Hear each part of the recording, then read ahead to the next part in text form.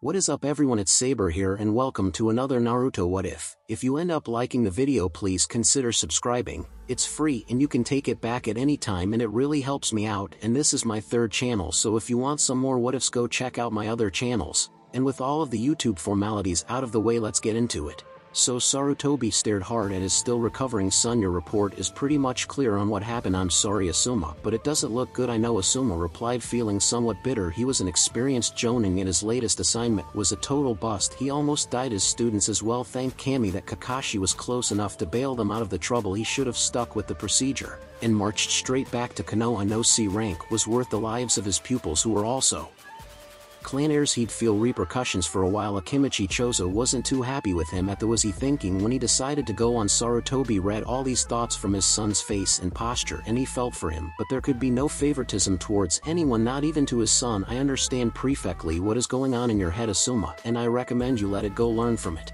but don't let it drag you down. In a retrospect, this mission wasn't totally ruined. Konoha gained a new client who will show preference towards its ninjas. It's not a small feat politically. We will gain a client state between us and the water country, and your students have gained an invaluable experience in the field, the kind that few survive to benefit from. Build upon it, use it to sharpen their teamwork and desire to better themselves. Yes, I was going to, but honestly I made a deadly blunder. Father, we escaped by hair's width and Naruto saved them again. Gato was a clever bastard indeed. That boy surely surprised everyone. Sarutobi smiled. He was pleased to hear how Naruto saved the day. He seemed to be a very promising ninja. I must admit, Naruto seems to be the most competent genin of this generation, Asuma said with conviction. The way he took care of the mercenary force and forced Zabuza to stop fighting, it was just neat, simple, efficient, too brutal as well. He eliminated nearly 50 men. Yes, that's impressive, but I've seen better and worse, so don't worry about him, Sarutobi said calmly. As for your punishment, that will be simple. You will have an official reprimand in your record. Your team will be banned from taking a mission above C rank for 3 months, and you will have to give Naruto half of your pay from the next 5 A, B, or S rank. Get back to your home and recover. You look like you're going to drop dead. Honestly, you should take better care of yourself. Naruto was mildly bored. 2 long months passed since the mission to the waves,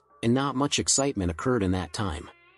Team 7 took more D ranks in Konoha to have more time for extra training, meaning Sasuke and Sakura were playing catch-up game with Naruto, who bested them repeatedly in every physical and chakra-based exercise. Frankly, Kakashi was forced to become creative in ways to train Naruto beyond what Naruto did himself. He started to give Naruto some jutsus, much to Sasuke's displeasure, so Naruto became the designated jutsu user on the team. It was only logical considering his chakra reserves. Sasuke was pissed. He tried to hide it, but Kakashi wasn't blind. He explained to Sasuke that he would be able to copy those later on with ease. He just had to build up his reserves. Naruto could care less because he learned those jutsus almost ridiculously fast. Kakashi was embarrassed to have forgotten about shadow clones and their memory transfer ability. Naruto smiled in memory of Sasuke and Sakura gaping at him. When he mastered the water-based jutsus Kakashi copied of Zabuza in one day, even Kakashi was surprised. Naruto wasn't the force, was a flawless guide to everything he did. Its preternatural insights served Naruto well, for he was able to feel almost instantly how the jutsu worked. In a way, his ability was better than Sharingan that only copied. Naruto mastered techniques with little training. Since he was able to feel chakra flows and predict their effects, he realized he could develop a sense to predict a jutsu, its range and nature, given enough time and experience. Also, he discovered that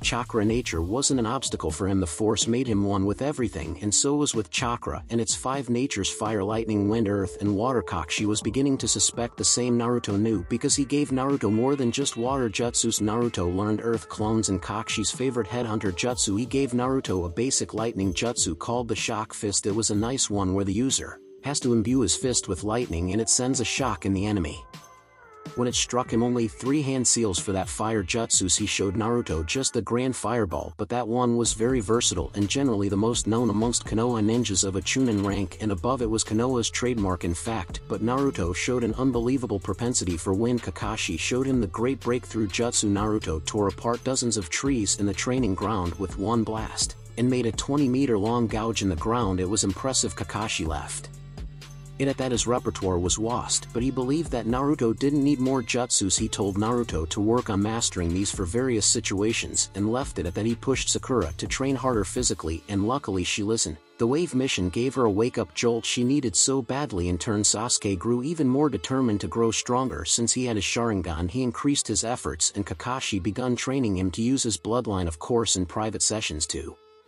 keep prying eyes away. The other reason he hid those lessons from the other two of his students, he was a little ashamed of his favoritism because he also expanded those lessons on other things. But how could he refuse to train such an eager pupil? Obito's cousin Naruto was walking down the street when he heard someone yell in distance. He cast his force sense around to see what was going on. He felt two ninja signatures, a man and a girl, and Konohamaru and his friends Udan and Moegi. Naruto knew Konohamaru a little bit. The brat was annoying and focused on defeating his grandfather, the third Hokage, to prove his worth. It was embarrassing, really. Konohamaru would try and rush his grandfather, proclaiming his goal, and then trip over his short legs. Naruto avoided the boy like a plague, and when he couldn't, he just pretended to be nice for the third's sake. Naruto sneaked around the street and saw what was going on. A guy in brown suit that covered him from head to toe was holding Konohamaru by his stupid scarf in the air at his eye level. Naruto saw a paint on his face and soon a headband. The guy was Asuna Genin, and he was meaning business with the kid. The girl with a large fan at his side wasn't really into it. She was impatient. Go on her way. She was pretty tall and blonde with brown eyes, also very nervous on the inside. Naruto grinned and slowly sneaked upon them. His feet made no sound. That's why the painted dude dropped Konohamaru when Naruto made himself known from behind. Hey, what's the matter? Naruto grinned at the two. Suna Genin, have these brats offended you somehow? Mind your own business, Blondie, I've got it covered, the painted boy said. After he got calmer, he was suspicious, though not many Genin could sneak upon him and his sister. Come on, Kankuro, the girl scolded. Stop making a scene, we have better things to do. Remember, why are we here? Sure, Tamari, Kankuro said as he eyed Konohamaru, who wisely scrambled to Naruto's side. Just a sec to punish the brat for hitting me, Naruto said. I wasn't watching where I was running when I hit him. It's just a misunderstanding, Konohamaru said as he hid behind the older boy, who enjoyed his grandfather's confidence. He often heard his grandpa talk about Naruto. Well, there's that Kankuro-san, Naruto said to the Suna Genin, still smiling. It's just an accident. It's not like you were really injured. Can we forget this and move on? Screw you, that kid hit me, and he's gotta pay, Kankuro growled, moving his fingers surreptitiously as chakra strings latched onto Konohamaru and pulled him towards their creator. But Naruto moved and grabbed Konohamaru, arresting his forward momentum. Stop doing that, Naruto spoke coldly, blasting Kankuro with potent killing intent. Are you trying to provoke a war? What are you trying to say? Tamari asked with worry. She was intimidated, as was Kankuro. This boy was able to use killing intent like Gaara. This kid is the grandson of our Hokage. Naruto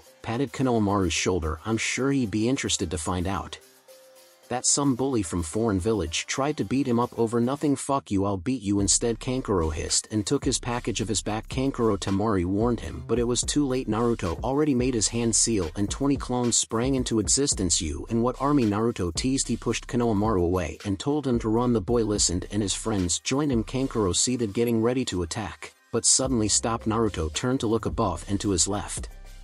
There was a boy with dead eyes, an aura of insanity, standing on the tree. He was a redhead, green-eyed, and had a gourd on his back. There was a kanji for love on his left brow. Stop embarrassing our village, Kankuro, the boy said coldly, and shined down to stand opposite of Naruto. Forgive us for my brother's stupidity. I didn't start it. That brat hit me. And Kankuro started to complain, but Gaara cut him off. Shut up, or I'll kill you. Gaara's voice was cold as ice. Naruto sensed he was serious. Identify yourselves, since you're obviously foreign and unsupervised, Naruto demanded while dismissing his clones. The redhead bowed slightly. Of course, I'm Gaara of the Sand. These are my brother and sister. I believe you know their names. Indeed, you're here for Chunin exams, aren't you? Naruto knew of the upcoming event. Unlike his teammates, he doubted that Kakashi was going to let them participate. We are, Tamari said. Now relax. Naruto sensed she was counting on Gaara to deal with him if the need arose. Gaara, he was an odd one. Naruto looked at him and almost laughed. He could see that he was a Jinchuriki like him, and bats hit crazy. Oh, this was priceless. The third would be very glad to know this. And you are? Gaara looked very interested. Uzumaki. Naruto smirked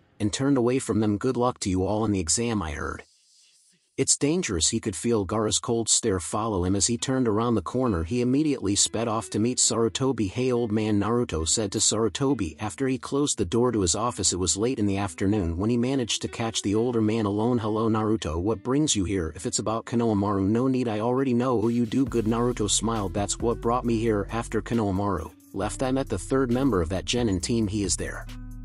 Brother Gaara, I know that. Naruto, they are Kazekage's children. Sarutobi spoke impatiently. He wanted Naruto to get on with it. Curious, and if you're so knowledgeable, then you also know that Gaara is like me, Naruto said smugly. I take it he didn't say that. Sarutobi narrowed his eyes and thought, no, but I felt it somehow. Don't ask me why, must be a Jinchuriki thing. Sarutobi nodded. Perhaps, but what do you think of him? Naruto shrugged. Not much, he's obviously powerful. His brother and sister seemed deathly terrified of him when he threatened to kill them. He is crazy. I saw it in his look. That's what we heard too from our spies, but we didn't know it was Kazakage's youngest child who was Shikaku's container. Sarutobi mused aloud. What kind of a man makes his son a container and then drives him mad in his quest for power? I take it you don't like the Kazakage. Naruto spoke casually. He didn't need Sarutobi's answer. His feelings were very clear despite his poker facade. No, not really. Now please leave me alone. I have a lot of work to do, and thank you for watching over Konohamaru today. No problem. Naruto grinned and saluted in joking manner before exiting the office. Sarutobi shook his head before pressing his intercom button to raise his secretary. Ninja, get me the ANBU commander and Ibiki immediately. Ishikawa-san. He didn't call for Danzo. The man already knew most likely the presence of an unstable container. Called for extra security. Team 7 was nominated to enter the Chunin exam despite Naruto's expectations. Kakashi had expressed his belief in their skills. If one read between the lines, it meant he was pretty sure that Naruto and Sasuke were good enough to protect Sakura and pass the exam in relatively intact state. That's why they stood in the hallway on the second floor of the Ninja Academy listening to Sasuke boasting about his wonderful genjutsu detection. At least he had complimented Sakura on it in belated attempt to encourage her. Really smooth. Well, it wasn't in Naruto's opinion. The duckhead just had to open his mouth and boast. He failed to realize that this trick with a fake room for the exam was meant to discourage those truly inept to spare their worthless lives. Also, it attracted undue attention on Team 7 and increased the number of rivals in the real test. All of that with just a few words. Sasuke was awesome. Not Naruto. At least got the satisfaction of watching Sasuke get trounced by the green-clad genin, with enormous taijutsu skills to increase Sasuke's humiliation. Naruto told him that he got beaten by a person unable to use chakra externally and who was wearing at least half a ton of weight on him. That shut him up finally, all the way to the real exam room. And there were other rookie teams, Asuma's and Kurina's. Look at that, now all rookies are here. Inuzuka Kiba said, grinning widely. Naruto knew he was just hiding his nervousness. Sasuke Ino squealed happily and leaped to hug him. Sakura pushed Sasuke aside to stop Ino's advances on her prey. Naruto shook his head sadly. Fangirls were such a pest, but it was fun to watch Sasuke being pulled by them like a dolly. Troublesome women. Shikamaru muttered to Naruto, you guys got roped in this too. You know something I don't? Naruto wondered idly while exchanging nods with Choji and Shino. Both Genin were listening too. I'm not sure, but my dad said that the Hokage allowed our nominations despite Iruka-sensei's objections. So Naruto asked. He was with Iruka at first, but yesterday he changed his mind and here we are in this troublesome situation. Hashika, you're just pissed that you have to work hard again. Kiba snorted, I can't wait for the fun to start. I'm gonna win this. Hey, would you lower your tone, kid, said a gray-haired boy with round glasses. He looked tall, athletic, and about 17 or 18 years old. This is a serious thing. What do you mean? Sakura asked. I'm 5 years your senior, and I've been attempting to pass the Chunin test for 7 times. I failed. Only luck, and my team kept me alive. See those guys behind me? Those are the best genin from every village.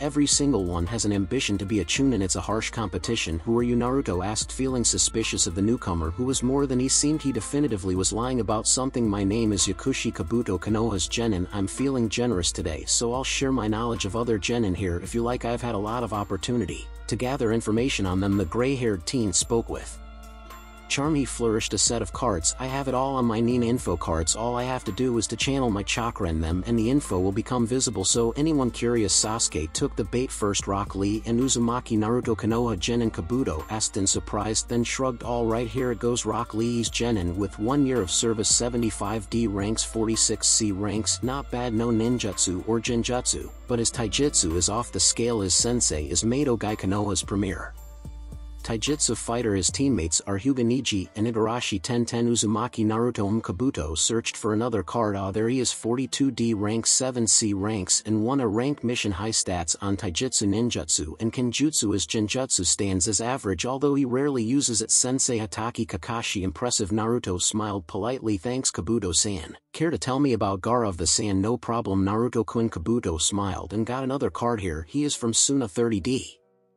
ranks, 39 C ranks, and 1 solo B rank mission. While he came back without a scratch from each mission, he's sure something else. Kabuto observed every rookie with satisfaction. As you can see, every genin here is strong. Of course, there are some new faces here like those from the new village. The sound not really powerful as it is, but you can be sure they will try to prove themselves. That's when the trouble emerged. A trio of genin from the sound rushed Kabuto, since they heard his condescending description of their village. Kabuto dodged the attack from one of them, or it just looked so. His glasses cracked and Kabuto threw up a little and fell on his knees. He looked shocked. Naruto narrowed his eyes for a second, then smoothed his face. He watched the genin who swung his arm at Kabuto. He was equipped with earmuffs and his arm had a metal gauntlet. Naruto noticed it despite the sleeve. The only thing that had physical ability to strike yet remain unseen was the air or the sound. Naruto bet it was the second thing, because Kabuto lost balance and puked. Sound could disturb the inner ear quite easily, but the fight was interrupted by the arrival of the examiner, a tall trenchcoat wearing guy with bandana covering his head. His face had scars and he looked mean. No fights are allowed unless we say otherwise. Genin, the guy growled at the sound trio menacingly. Another outburst like that and you're out of the exam. Sorry, we got too excited. The sound throwing genin spoke insincerely. He didn't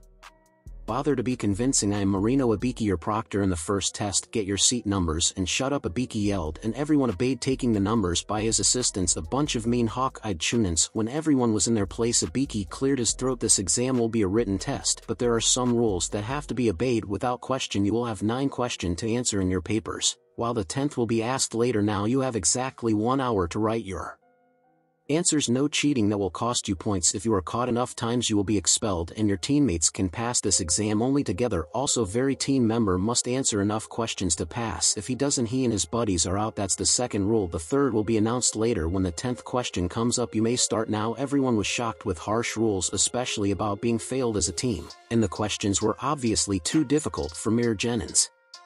Well, not for Sakura and Naruto. Sakura was a very bright girl, and Naruto had the benefit of having a teacher from a society that was thousands of years ahead. Naruto had to learn the galactic level knowledge, which included hyperspace mathematics, xenobiology, and molecular chemistry, and there was much more. Thank Kami, he had the force. It helped him to memorize the sheer data. Master Avarice was cramming in Naruto's mind, thus Naruto easily solved simple physics questions, and some others he didn't bother to write at all. He had enough to pass. He idly started to observe the other genins. Hinata, who used her bloodline to gather answers from a guy 2 rows ahead. Naruto scanned him, idly impressed with his knowledge, and almost laughed. He was a plant to provide the answers for those who knew how to cheat properly. Naruto realized that the test was meant to weed out those who couldn't cheat well enough. He approved. This was worth his respect. He saw Sasuke use a Sharingan to copy the writing movements of another fake genin. He noticed Shino's bugs collecting answers. Kiba's partner Akamaru was on his head, thus able to see someone's paper and tell Kiba the right answers. Soon the elimination of those 2 inept started. By the time the hour was up, 12 teams were kicked out. Naruto had a feeling it wasn't over yet. Ibiki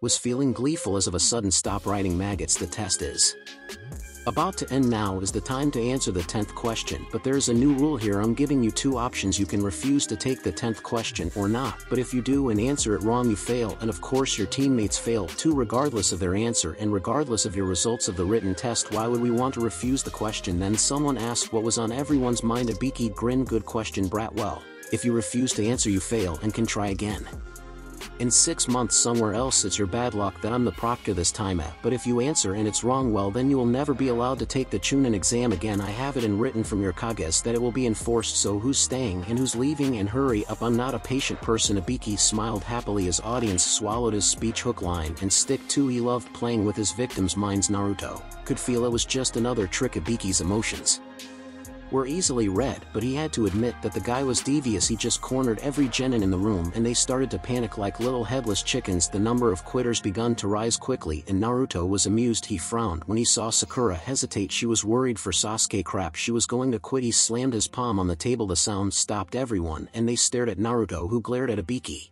Bring it on already. I'm not scared. So what if I won't be able to take this exam again? It won't stop me from training and becoming stronger. There are people out there without any official rank in ninja world, yet they are easily as strong as any Kage. That stopped most of the remaining genin cold, and Ibiki glared at Naruto. He eyed the genin in the room who remained and realized his bluff wasn't working anymore. Well, anyone else wants to quit? Nobody moved. Ibiki sighed. All right, you passed. Everybody face faulted at that time. Skip. All right, maggots, this is the place for your second test. Training area 44, or better known as Forest of Death, said the proctor for the second test. She was tall, athletic, and absolutely mean in appearance and behavior. Her name was Mitarashi Anko, special jounin. She was determined to cut the number of the Chunin hopefuls in half. Anko was barely dressed. Under her yellowish trench coat she looked like a prostitute, except she moved like a tiger on prowl, making most of the present genin very uncomfortable. Naruto wasn't disturbed by her behavior. Neither was the other Jinchuriki, but he carefully took note of Kabuto's hidden amusement shared by the female grass ninja whose signature in the force sent strange signals to him. The presence was oddly male, yet at the same time it was female still. Whoever he or she was, he was very good at concealing their true strength, and he was very interested in his team, more likely because of the Uchiha, as Naruto knew it meant trouble. Suddenly he leaned aside to dodge the kunai thrown by Anko, who flashed behind him with another under his chin. Look, Anko purred as she draped herself on Naruto's back, causing several older genin feel envious of the blonde. Are you finding this boring, genin? Maybe. Poor Anko-chan wasn't clear when she said you should pay attention. There was a thin line of blood now trickling down Naruto's throat, and Anko licked it gleefully. Sweet young blood, too bad the young ones tend to die first. Naruto used his finger to push her kunai away and shrugged. Well, why don't you get on with the show? I'm bored already. Spoil sport, Anko grumbled, and then turned around suddenly at the grass kunoichi who had her thrown kunai wrapped within her elongated tongue. Watch it, genin, you could get yourself killed by sneaking up on your superiors. I'm sorry, your kunai grazed my hair. I got excited, but I wanted to give it back, grass kunoichi said, and offered it to Anko. Anko swiped it from her, showing no disturbance at the large tongue. She pocketed the blade and returned to stand in front of them all again. Okay, your task is to enter this area and get another scroll from others. Remember to pass. You must complete this test with both scrolls, heaven and earth, with your teammates alive, and within 5 days you have to show up at the central station. That is your finishing line, so to speak. Before you enter, you will sign special forms that my colleagues are giving you. Why? Some genin asked why. To state that Konoha or myself aren't responsible for your death or injury that will surely occur in this test. Anko spoke gleefully and said genin plus many others paled. Sakura's nervousness shot up too, but she held her posture relatively well. She was counting on Sasuke and Naruto to watch her back. Naruto idly toyed with the idea of letting his teammates die, but cast it away. It would be too convenient in the eyes of Kakashi and other higher-ups. Even Sarutobi would be suspicious. Naruto grinned as he was sailing through the air after being thrown away by the powerful burst of some kind of wind technique. He sensed the buildup of chakra before it got him. He let it hit him. He used the force to control his flight and landed softly on the trunk of the gigantic tree, and then hopped on the other to avoid being eaten by a huge snake coiled around the tree. He landed on the oversized mousetrap-eyed Naruto balefully. It didn't like its prey escaping. Naruto sensed that the thing had chakra and intelligence. It was a summon, and only one person summons snakes, at least that he knew of. Orochimaru. Orochimaru was a legendary jounin of Konoha, one of the so-called 3 legendary ninjas, the Sannin. He was once a candidate for the position of the 4th Hokage, but wasn't chosen. Sarutobi selected Namikaze Minato, who was younger but no less powerful than his favorite student. He sensed something was wrong with his student, and later he was proved right. Orochimaru became obsessed with immortality, and started to experiment on people, even on fellow villagers and ninjas. The madman escaped never to return, or so was thought. Obviously he was after Sasuke's prized bloodline. Orochimaru was known for his fascination with the fabled Sharingan. As the summoned snake assaulted again, Naruto led it around on a merry chase. The creature could never hope to catch the young Sith. It was laughable, so Naruto laughed and played with the snake until he grew bored and used one of his clones as a decoy. The clone exploded in Snake's belly, forcing it to return to its realm. Exploding tags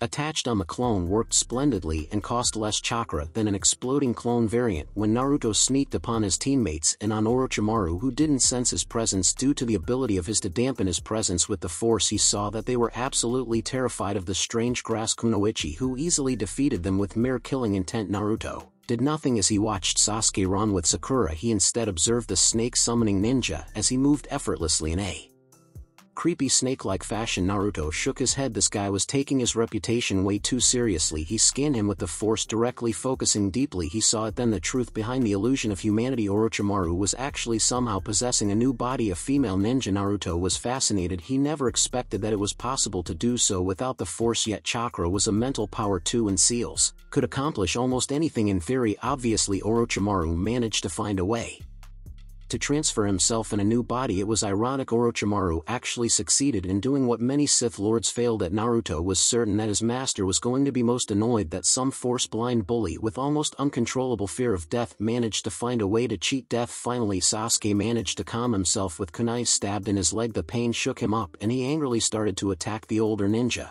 As he was provoked with comment about his brother, Naruto found it utterly predictable Sakura was standing useless and Sasuke was running furiously with his bloodline active. It was next to useless against an S-class ninja. Naruto was also amazed at Sasuke's idiocy. He should have realized that his opponent wasn't someone ordinary and snakes were a dead giveaway. Summoners were rare in the ninja world. As Sasuke was finished with his latest attack, a wire bound Orochimaru to the tree, and Sasuke used a powerful fire jutsu to incinerate him, or so he thought. Orochimaru laughed merrily, snapped the wires, and walked out of the fire with just smudges on his skin and clothes which peeled away to reveal his true face. Well, it wasn't, but nobody had to know that it was hardly dignified for Orochimaru to walk around as a girl. Wonderful, absolutely wonderful, Sasuke-kun. Orochimaru spoke in an excited tone, eyeing the last loyal Uchiha almost lovingly, as if he was looking at a precious art piece. He was about to gloat some more, but a sound of hands clapping stopped him. Bravo!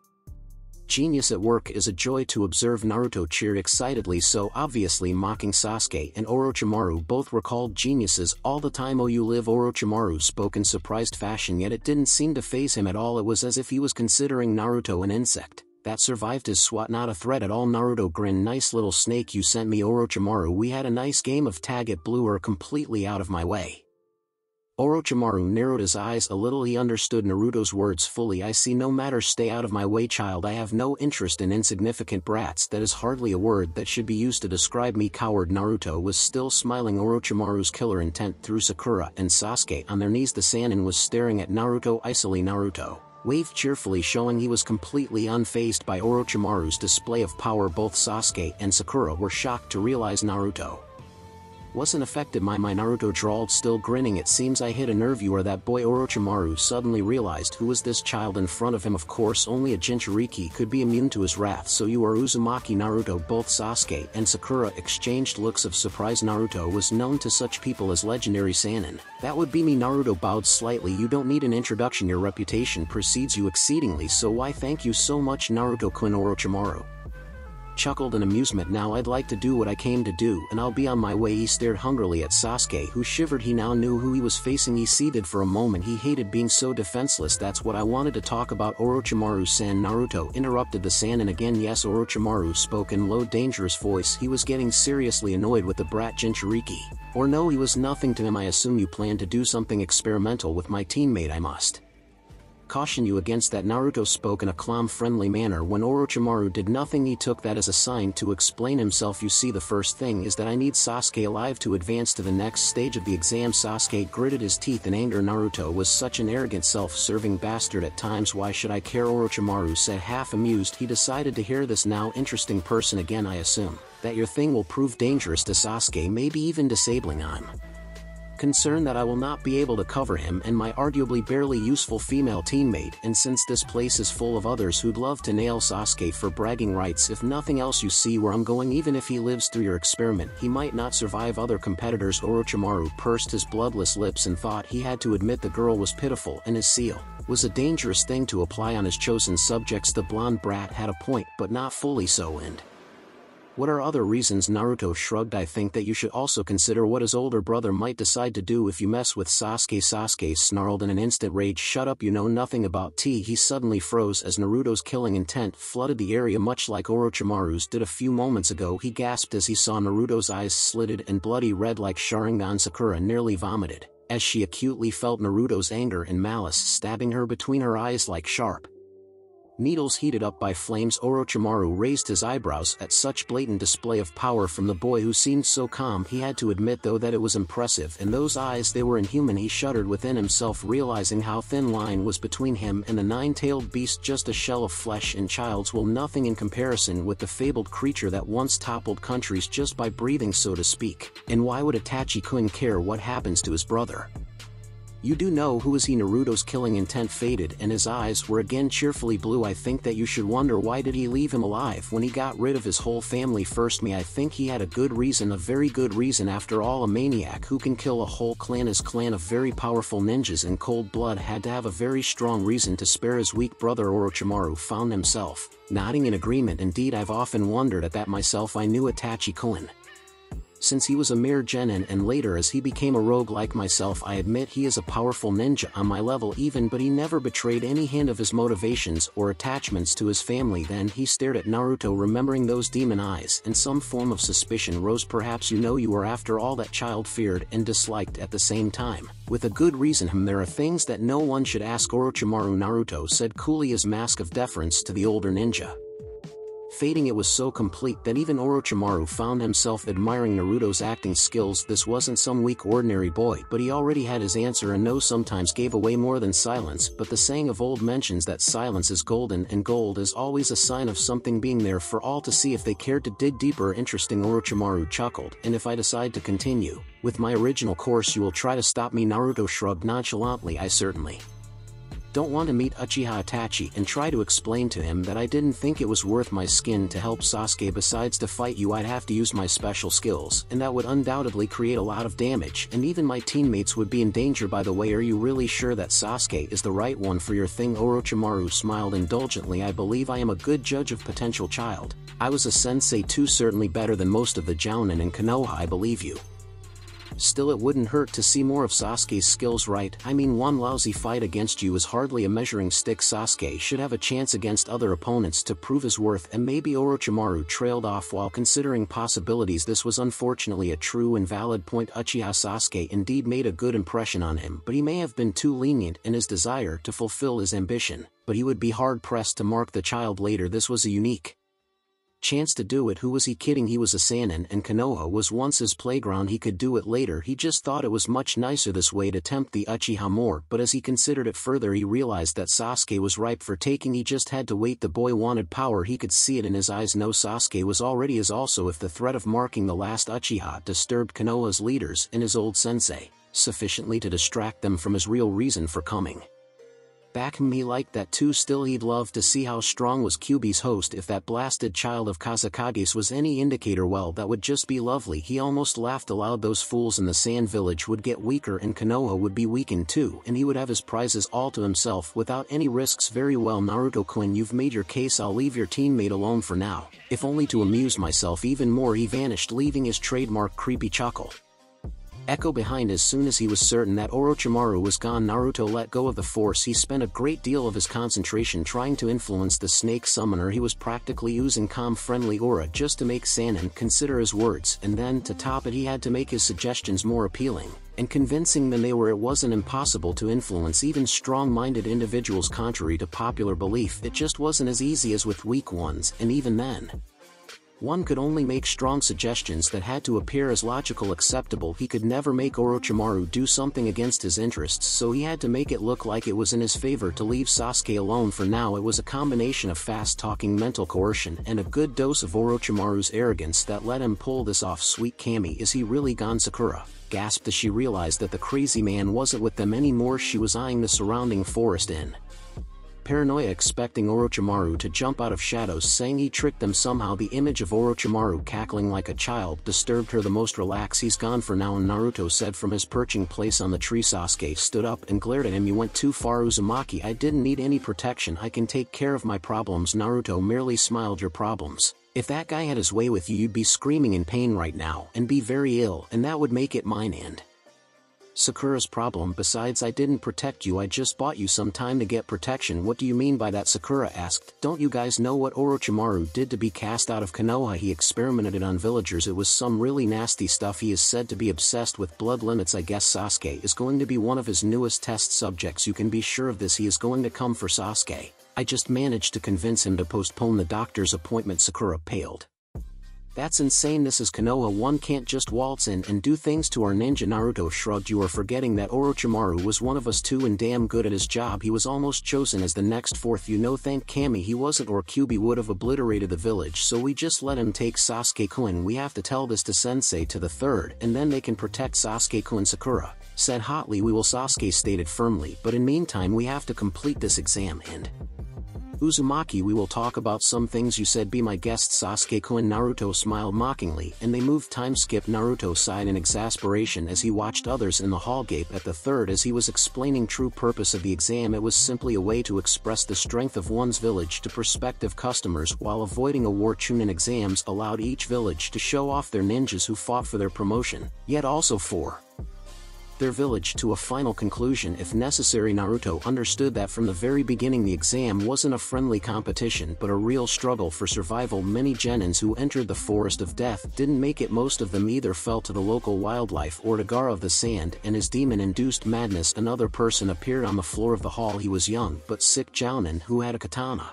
strapped on his back, and he interrupted Hokage's speech. Excuse me, Hokage Sama, may I take over the next part of this stage? Hokage nodded and vanished from the tiled floor without a word. The Jounin stared at the genin blandly for a moment. My name is Gecko Hayate and I'm your next proctor. As some of you may have already guessed, the last phase of this exam is about one-on-one combat. So far you've all shown sufficient teamwork, otherwise you wouldn't have been here, but since there's so many of you who reached this stage, and the final round is being observed by important people with little time to spare, we will have preliminary matches to determine who amongst you will reach final matches. You will wait until your name is called and then you can fight your opponents. The rules are simple. You fight as long as you can. That means until you surrender or lose consciousness or die. But when I say that the match is finished, you will stop fighting at once or I will stop you. Is that clear now? Is there anyone who wishes to leave before we start? Excuse me, Proctor, I must give up. Yakushi Kabuto raised his right hand in the air, looking sorry to do so. My chakra is low and I lost hearing in my left ear. I'm afraid I can't fight as well as I can. You are Yakushi Kabuto, correct? Hayate consulted his paper and nodded. Indeed you are. What a bad luck. You have all rigged. You can leave. When Kabuto left, Hayate asked for others, but no one said anything. All right, everybody on the balcony. The electronic board will show your names in a random fashion and then you fight. Naruto followed his teammates who went up to join Kakashi on the balcony, and he followed Kabuto's retreat. The fake genin was a liar, a good one, but he couldn't hide anything from the force sensitive like Naruto. Kabuto was no mere genin, more like he was a well-trained spy, most likely Orochimaru's, since he had shown an unhealthy interest in Sasuke. Also he had a strong emotional reaction when he saw Sasuke uninjured and able to use chakra. His thoughts were clear in that moment. To Naruto he caught two words: cursed seal. It was too much of a coincidence when combined with his well-hidden lack of fear in the forest, his ability to gather information, and how well-meaning he appeared to be. Naruto had to restrain himself from choking Kabuto to the death with a force grip. He somehow doubted he could explain that to his annoying teammates who took so long to figure out what the hell those heaven and earth scrolls were for. The electronic boards started to roll and Naruto decided to play with them.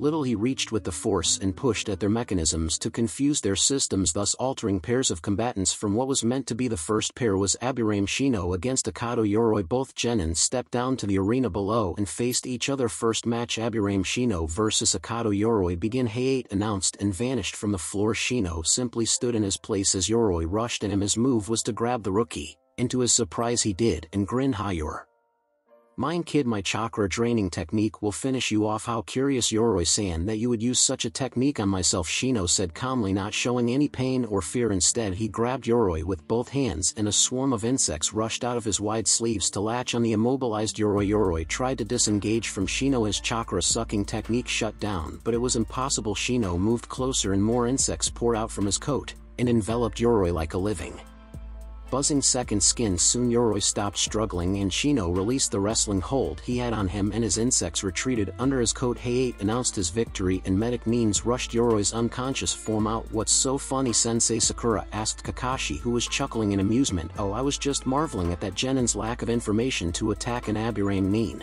with chakra draining jutsu. It's funny. Why? Because of Shino's bugs. They were creepy, Sakura commented. I mean, we all know he has them inside his body, but I never imagined so many equally close combat with an Aburame clansman is a foolish thing. In most cases their bugs are widely known to be able to suck one's whole chakra in a minute or so. Even a few seconds are sufficient to lose a large supply of chakra. This Yoroi fellow surely chose a wrong way to attack Shino. You don't drain the Aburame ninja, he does that to you. If you three face Shino later, I recommend you stay away from him, Kakashi explained and started To read his orange-covered smut again, Naruto played with boards again and smiled. This time it was Sakura's turn to fight with Hyuga. Neji. Sakura squared her face into a brave facade, but Neji just smirked cruelly as she stood in front of him. Haruno. Sakura versus Hyuga. Neji. Begin, the proctor said, and vanished, leaving Neji to stare coldly at Sakura. Neji surprised everyone as he turned his back on the pink-haired girl. If you're so weak you aren't even worth the effort. Sakura's face contorted with anger. Naruto smiled despite her polite and meek demeanor. Sakura had serious anger issues. Oh, she was scared easily and weak, but that only fueled her anger that often erupted within her. Her violent escapades against fellow genins in the academy were clear examples of her violent tendencies. Many a boy suffered her wrath-fueled jaw-breaking punches, but it was a fact she only attacked those she perceived as safe, and not many were. Often she had to suppress her true feelings when faced with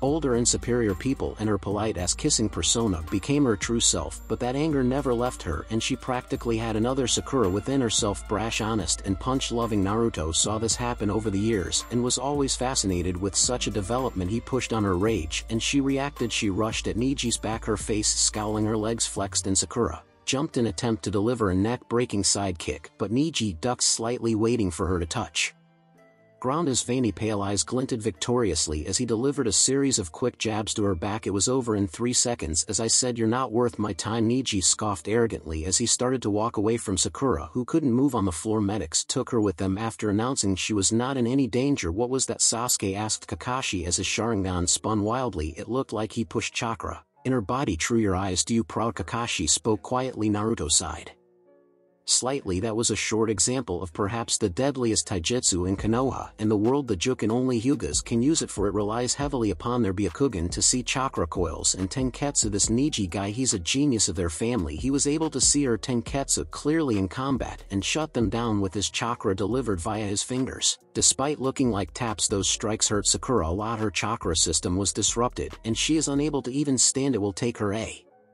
few days to recover if you face him, and I think you will. Don't let him hit you. Even one hit can end the match if it lands on the right spot. Naruto said with a smile. Sasuke is sure lucky to have his own dojutsu that helps to avoid being hit. Indeed, Kakashi nodded. And you're quite fast too, and with your shadow clones you can confuse him. Both of you could beat him, but still it's really hard to fight one Hyuga. I can't say if you two can win. He's more experienced. Sasuke was usually a man of few words, as he was the next to fight against Yamanaka Ino. Sasuke vaulted down on the floor and waited for Ino to come. The girl gave him a sweet smile that barely hid her trepidation. She knew Sasuke was too good. After Hayate announced the start of their match, Sasuke immediately launched an offensive with fast punches and kicks that forced Ino back. She managed to backflip from him, launch a few kunai to distract the Uchiha, who didn't bother activating his dojutsu. He saw her do the hand seal for her possession jutsu and blurred aside. Ino tried to compensate and switch her aim, but Sasuke was too fast. He launched his own shuriken, this time with active Sharingan. Ino tried to dodge, but that was just a ruse. 3 shurikens had wires attached on them, and guided by Sasuke's deft hands and eyes, they ensnared the girl tightly. Sasuke pulled hard and she was thrown forward. Unable to resist, Sasuke grabbed her and placed his kunai under her chin. His face was calm, even pleased, as Hayate announced his easy victory. Good job, Sasuke. Kakashi tapped his student on the shoulder. Naruto nodded to Sasuke, who just stared at the board in expectation of the next match. He didn't have to wait too long. It was Kiba's turn against Choji. Naruto set himself for a long match. Kiba was good at taijutsu, relying on his speed and ferociousness, while Choji was stronger and had better defensive techniques. Hey Akamaru, let's get Choji right. Kiba spoke eagerly to his white-furred partner. I won't go down easy, Kiba, Choji said with hungry smile. Sensei promised me all the barbecue I can eat if I went up on the balcony. Yuhi Kurenai sighed as she heard that and glared at Sarutobi Asuma, who just shrugged. Sorry Kurenai, I had to say something to motivate the kid. Kiba attacked first, making a straight rush for Choji, who half crouched and met the Inuzuka boy with his hands crossed. They clashed with a meaty thud. Choji actually slid back under the force of Kiba's assault. He made a move to smack Kiba with his massive fists, but Kiba slid aside quickly and attacked again with his sharp nails and a clawing motion. Choji dodged and rushed to overwhelm the dog-like genin. Only Kiba's dog partner attacked and foiled Choji's sudden rush. Choji had to jump away to avoid having his leg bitten by the white dog. Kiba took that moment to make his body more feral with his family jutsu and a soldier pill. He was now much faster and his fangs and nails were longer. He hit Choji with his shoulder, making the big boy stumble back.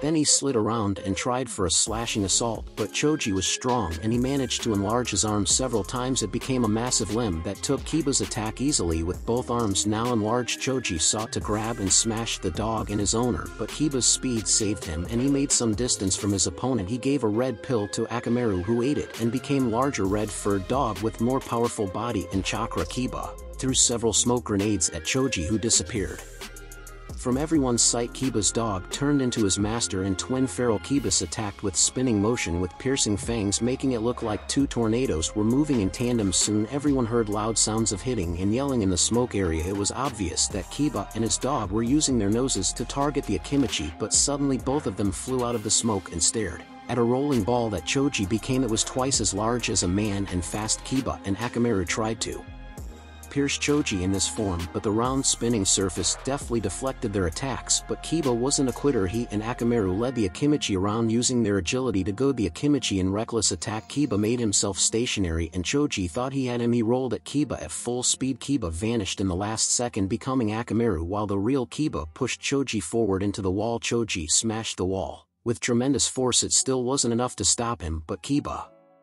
took advantage of Choji's confusion and jumped at him and placed his kunai under his chin. Choji visibly deflated as he knew he lost. Winner Inuzuka Kiba, the proctor said, and Kiba grinned toothily, picking up his dog and received praise from his sensei and teammates. Choji grumbled sadly about losing the chance to eat at his sensei's expense, but brightened considerably when Asuma assured him he would get his free meal anyway. For the good effort, Asuma looked sad at the fact that two of his genin lost their fights, but brightened considerably as he watched Shikamaru demolish the foolish girl from the Sound Village in one move. Shikamaru didn't look happy. In turn, he hated the fact he would have to fight again in the real final stage. Naruto grinned wolfishly and went down to face another Sound genin, Zaku Abumi. Zaku was dark-haired, mean-looking boy with Sound's headband, under which ran two metallic guards for his face, each for one side of his head. Hurry up, you Konoha trash, Zaku growled, impatiently revealing his lack of patience and caution. Naruto merely took his time, enjoying Zaku's arrogant ignorance. Uzumaki Naruto vs. Zaku Abumi begin. Hayate said and vanished. Zaku immediately raised his arms and sent a high-pressurized burst of air at the blonde genin, who merely blurred aside the attack, cracked the wall in a wide semicircle, proving the strength of Zaku's attack. Zaku chuckled evilly at Naruto,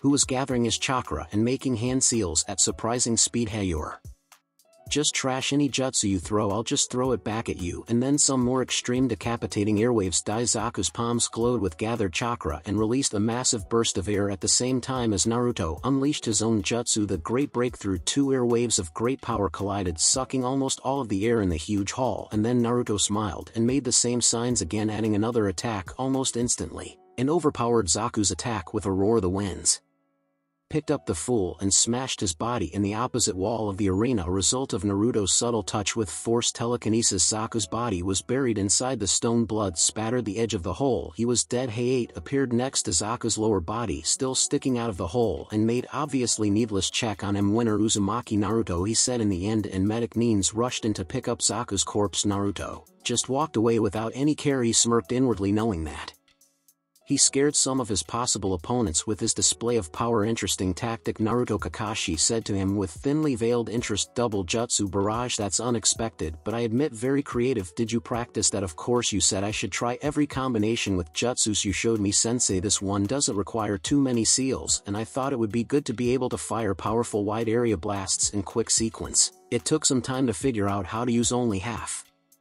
of the gathered chakra for the first blast. The jutsu tends to suck all of it if you're not careful. How simple and effective. Kakashi was thoughtful. You really did master your techniques. I'm glad. Why didn't you use fire? I prefer wind jutsus, sensei. They are easier for me and more powerful. You've shown capacity for all elements, if I remember correctly, Kakashi stated. I don't deny I can do them all, but I think it has more to do with my chakra than with my elemental alignments, if you get what I mean.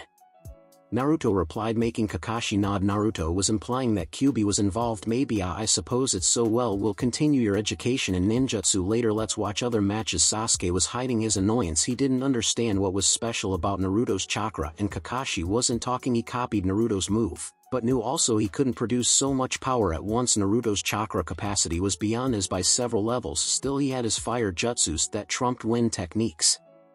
Naruto may be strong, but that wasn't all to being ninja. I like that brat. Anko grinned in her crazy manner next to Kurenai, who was frowning at Naruto's display of power. You would, Anko, wouldn't you? What's wrong, Kurenai? It was a fair fight and the brat won by sheer power and some skill. I doubt that many genins can mold chakra so fast and focused, and kid's a powerhouse. He just killed his opponent and walked away as if nothing happened. Is it possible that he used it? Come on, don't tell me you're one of those who dislike the kid too. Couldn't you tell the difference? He wasn't using anything but his own chakra. He's just that strong, and with Hataki to train him you really shouldn't be so surprised, Anko said sharply. No, I don't dislike him, Anko, it's just that damn, when you and I were genin we weren't nearly as powerful as he is. He just expended enough chakra to make most genin too tired for fighting, and he's acting like he just had a nice warm-up spar. Anko chuckled, understanding Kurenai's frustration. Both of them had to scrape for every bit of power they gained, and it was never enough. Now here comes a brat half their age and twice their power. Sorry, Kure-chan, but that's the way in our world. I'd like his stamina too, but not his burden. Along with it, I have enough of my own troubles. I know, Kurenai said, and eyed her students. And how am I supposed to train my students to win against someone like him? I'm sure you'll find a way, Anko said,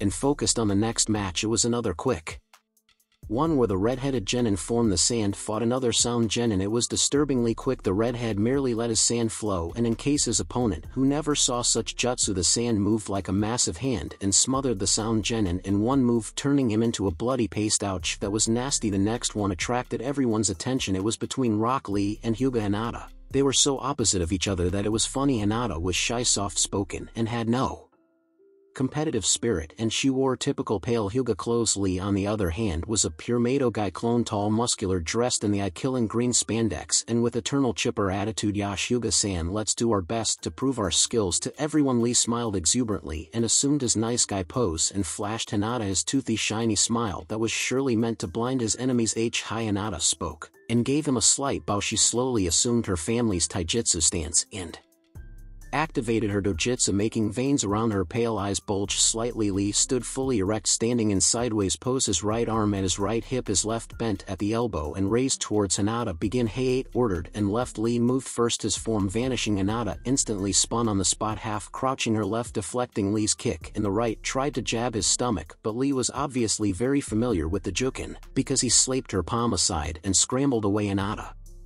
remained standing, content to defend. Naruto found her attitude a correct measure, since she couldn't match Lee in strength or speed. For all her shortcomings, Hinata wasn't stupid, unlike some girls. Impressive speed, Kakashi observed silently to his students. Hey, you should have seen him kick Sasuke's ass before the first exam. Naruto smirked and Sasuke scowled as his Sharingan was following every move Lee made. He was analyzing his style. Kakashi was well aware of it, but said nothing to dissuade him from that. No surprise, his taijutsu is incredibly advanced, which is understandable since Guy is the best taijutsu master in Konoha. Kakashi said with serious tone. Lee is probably one of the best genin here, even though he can't use chakra. Sakura asked. To say he can't use it would be wrong, he just can't convert it into ninjutsu or genjutsu. But the Goken doesn't require such things, only raw physical energy. That doesn't seem impressive, Sasuke snorted. Is that so? Kakashi asked in slightly mocking tone. And what if I told you that this genin would have been able to beat that Haku person alone? No way, Sakura said in shock. Look and see, Kakashi told her, and they all saw Lee dance in circles around Hinata, who was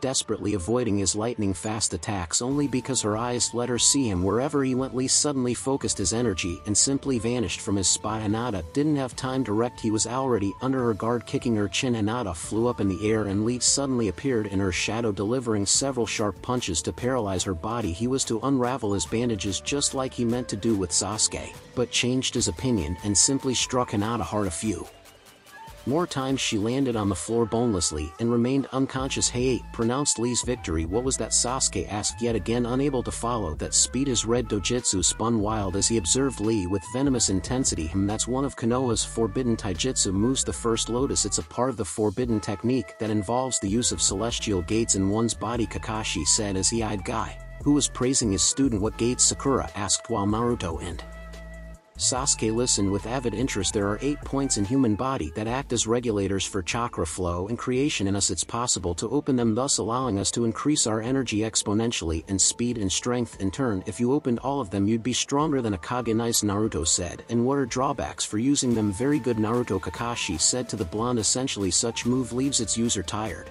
and often injured, since such technique puts enormous Stresses on the body. It's like letting electricity going haywire. It burns out its conduit. It can be lethal if not executed properly. Obviously Lee is quite good since he wasn't visibly impaired. In case of opening all of 8 gates, it's death sentence. No one can survive that. Using chakra like we do is safer than Sasuke said, and for him that was at the last 2 fights. Were kind of disappointing. Tamari of the Sand trashed soundly Lee's female teammate who liked weapons too much to learn how to fight. A ninjutsu user in Kankuro of the Sand killed Tsurugi Masumi, a Konoha genin. In a clever way he was hiding the fact he was a puppeteer when Masumi used his rubber-like limbs to envelop Kankuro in a python-like hug. Kankuro revealed he was actually hidden in the backpack and manipulating his puppet to pretend it was him. He used the puppet to trap Masumi and kill him with inbuilt weaponry. Congratulations on your entry in the final round. Naruto Hokage spoke with wry smile to Naruto, who was sitting with him in a small office somewhere in the surveillance base where prelims were held that day. Thanks, old man. Naruto grinned. He always enjoyed the praise from him. You have a difficult opponent, that Hyuga boy. I heard many good things about his skills. No worries, I'll win. I already know how to use Sarutobi asked curiously. Sure, it's going to be a nice lesson. And looking underneath Naruto smirked. I see you've absorbed Kakashi's lessons.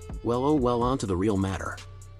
Sarutobi now became serious. I've already heard the report of your teammates about Orochimaru. I want yours now. Naruto nodded. You know that he came to toy with Sasuke and do something nasty to him. He sent a large summon to get rid of me, but I got rid of it instead. I had it eat a few explosive tags in my stead. Stupid snake summons are not to be underestimated. Many are very intelligent and clever, Sarutobi admonished Naruto, unable to suppress his tendency to teach. Well, this one wasn't when I got to my teammates. Orochimaru was already about to do what he wanted. I proved to be a little distraction, so I drew on what little of Kyuubi's power I could muster. That damn thing is sure stingy with it. You communicated with Kyuubi? Sarutobi eyed Naruto with worry. I wouldn't call it a communication. Kyuubi isn't exactly fond of me. Naruto spoke sharply, revealing his annoyance, and Sarutobi winced internally. But we've reached an understanding. He is willing to let me use his power, but only in serious situations. As long as I'm not about to die, I'm on my own. That also means I am not allowed to provoke such incidents. It hates stupid people. Strange, wouldn't your death mean his death too? Sarutobi wondered curiously. He lit his trusty pipe. Hardly so, it can't die. He'd only reform somewhere else after many years, Naruto informed Sarutobi. I was afraid of that. Sarutobi sighed. I take it Orochimaru also recognized you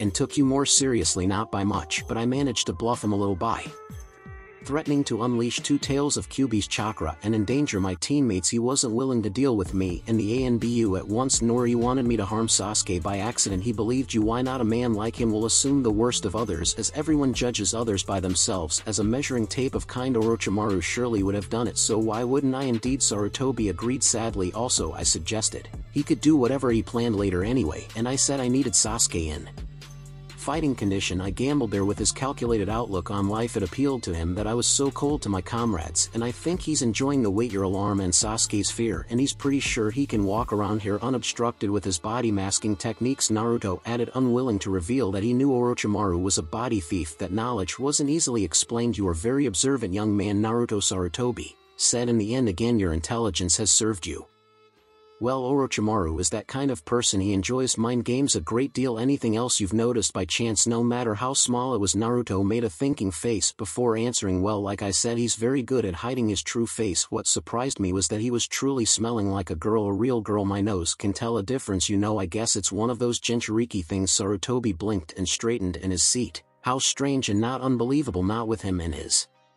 goal. What? Naruto asked, but was ignored. Sarutobi was deep in thought, full of worry and low fear. Naruto deduced he also had an inkling of Orochimaru's body hopping. Considering Sarutobi's unease that was palpable to Naruto like a cold draft of air, it was very much true. Nothing, I just remembered something from the old days. Don't worry, you can go. I suggest you train hard through the next few weeks. Oh, I will. Old man Naruto waved goodbye to Sarutobi, who took no notice of his exit when Naruto was gone.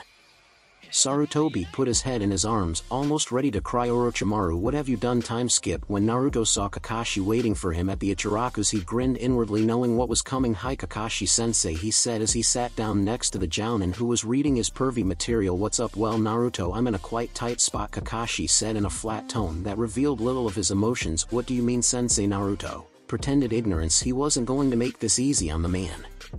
You know very well that I have to train you and Sasuke for the final round and I can't be with both of you at the same time. Sure, you can just use shadow clones. Eat that pervy sensei. Naruto cackled in his head as he buried his face in the most delicious ramen in the world. Kakashi sighed. You know that I can't use them like you. Actually, no one can. Honestly, it's ridiculous how long your clones can exist, and how far can you send them. Naruto's current record was 3 days and 20 kilometers with 3 clones, which was scary and insane. So you're choosing Sasuke over myself, Naruto said in a bleak voice, causing Kakashi to wince in guilt. I don't have any choice. Not really. Gaara of the Saiyan will try his best to kill him, while Neji won't do that to you. Kakashi's excuse seemed solid. I see. Naruto stared in distance. You don't believe I can beat this Neji guy? It's not true. I just feel that saving Sasuke's life is more important at the moment. He isn't as strong as you are, and if what you said of Gaara is true, he's dead meat. I need every moment at my disposal to give Sasuke some chance to make it out of that fight alive. Wow, Sasuke better doesn't hear you. He'll be crushed by your low opinion of his abilities, Naruto joked. Kakashi just shrugged. I'm not blind, Naruto. Besides, Gaara is a dangerous ninja, very powerful, very deadly. I know. That's why I don't get why do you think you can teach Sasuke anything in a month that would help him against Gaara? What we saw him do, that's just a tip of the iceberg. No matter how you train Sasuke, he won't be able to beat Gaara. I plan on teaching Sasuke how to survive that match, not to win it. Maybe he'll even weaken Gaara so that you could finish him off later, Kakashi said, and paid for Naruto's bowl. I've already made arrangements for you to meet your temporary trainer. He's an elite ninja too, so I'm convinced he'll train you well. His name is Ebisu. Meet him tomorrow at the training field 17 exactly at 8 am. He is a bit arrogant and pompous, but he knows his stuff. Kakashi was pretty much on spot with Ebisu. The guy was tall, athletic, and had a pompous attitude, about a mile wide, mostly in terms of belief about his own abilities and in his attitude that demanded proper show of respect to those of certain station in life and so on. He was full of ideas about what was proper or not, about how people should think and behave, and he talked a lot. Naruto didn't force choke the man for one reason only: Ebisu was a decent sparring partner and had connections with some ANBU types who provided him with specific items Naruto needed to beat Neji. Ebisu showed decent appreciation of Naruto's plans, which also went in his favor. Right now the two were sparring. Ebisu dashed forward, his palm striking towards the blonde Genin in an attempt to hit him, but Naruto slapped each aside and tried to kick Ebisu's knee. It was a fast and precise attack that forced Ebisu to vault in a side flip, then roll and do a quick leg swipe that Naruto avoided with a short jump and kunai throw at Ebisu's head. Naruto could have tried to kick Ebisu's head, but that would also draw a risk of being slapped on the leg by Ebisu in a simulated juke encounter, as Ebisu demonstrated several times before. Ebisu rolled away, then flipped on his feet and vanished in a burst of speed. Naruto turned in time to block his low kick and his kneecap and to grab Ebisu's forearm for a body throw over his shoulder. Ebisu's other hand flashed forward, aiming for Naruto's lungs, so Naruto let go of his other arm, opting to stay out of his palm's range. Both ninjas were breathing heavily. They were fighting for quite a while. Impressive reaction time, Uzumaki. Ebisu commented while fixing his shades that hit his eyes. You're not too bad at this fake jukin stuff either, Ebisu sensei. Naruto sent a compliment to the man. He noticed Ebisu liked praise, so he used it whenever appropriate without trying to look like a suck-up. They made several fast and furious exchanges of attacks and counters before Ebisu signaled it was time to stop. He wiped his forehead and straightened his jounin jacket carefully. It was a mark of his rank, and he loved it. That's enough for today, Uzumaki. Ebisu said. We must relax. It's also a part of the training. Let's have you practice katas on the water. You may use your shadow clones for light sparring to learn katas better. I'll observe. He vanished in the swirl of leaves, and Naruto followed him in the same manner. It took a while to talk Ebisu into revealing how to perform the shunshin, but with shadow clones Naruto learned it in 2 days. Also, the force helped a lot with it because he always could see where he would end up in advance. They met again at the local hot spring. Its boiling water provided Naruto with sufficient incentive to maintain his footing above the surface, and he did so with ease. His clones either followed his moves or made short attacks that Naruto avoided with eyes closed. Ebisu looked at Naruto with approval. Despite his fears, the boy proved to be a hard worker with excellent grasp of shinobi tactics. Kakashi didn't exaggerate about his star pupil, who actually needed only gentle pushes in right directions to realize his vast potential. Ebisu also liked his respectful attitude, quick thinking, and obedience. A model student and strong ninja in his own right. Ebisu heard an unpleasant giggle nearby and turned in annoyance to see who dared to disrupt the holy silence in the clearing behind women's bathhouse. He glared angrily at the shameless white-haired man who was sinfully peeking at women inside, violating their privacy and beautiful bodies. Ebisu shook his head of the unwanted imagery containing nude big-breasted ladies and rushed the pervert. To punish him, he was knocked out in a second. Naruto almost dropped in the boiling water as he saw Ebisu being taken down by some perverted ninja. In a second, the guy didn't even look at Ebisu as he summoned a large toad who knocked out the jounin with her tongue. Ahem. Naruto cleared his throat from behind the white-haired summoner, now identified as Jiraiya of the Sannin. He was the only guy with the toad summoning contract. Go away, Jiraiya mumbled in an annoyed tone, never looking at Naruto as he scribbled something on his notepad. I won't go away, you pervy bastard, Naruto hissed in a false angry outburst. You hurt my sensei, and I'll go to the ANBU and they'll take care of you. Jiraiya turned around so fast that he made it look like he switched sides. Without moving, he was sweating bullets and making panicked hand gestures. Come on, kid. It's just a small misunderstanding. He'll be just fine. I don't believe you attacked the Konoha Nin. You gotta pay. But I'm also Konoha ninja, Jiraiya protested, still trying to stay unnoticed to avoid doing his boring duties as long as possible. Where's your headband? Naruto demanded sharply. Actually, don't tell me anything, I can't trust you, so I'll just go the ANBU, they can sort you out. Jiraiya grabbed Naruto in tight grip before he vanished and turned him around with friendly grin. Relax, kid, my headband is a mark of my status as a Toad Sennin. I'm Jiraiya of the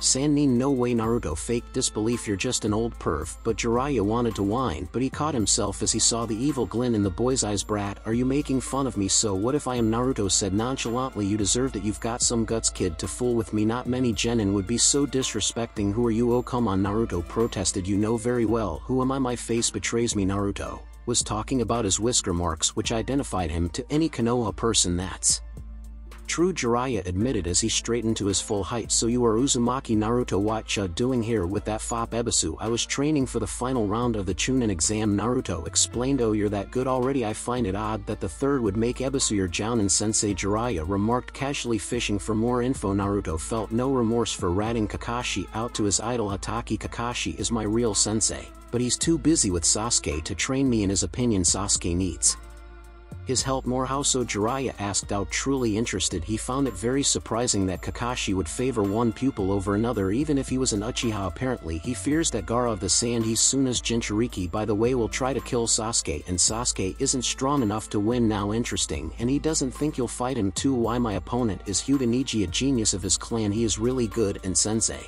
is certain I can't beat him, otherwise he'd have to count on me.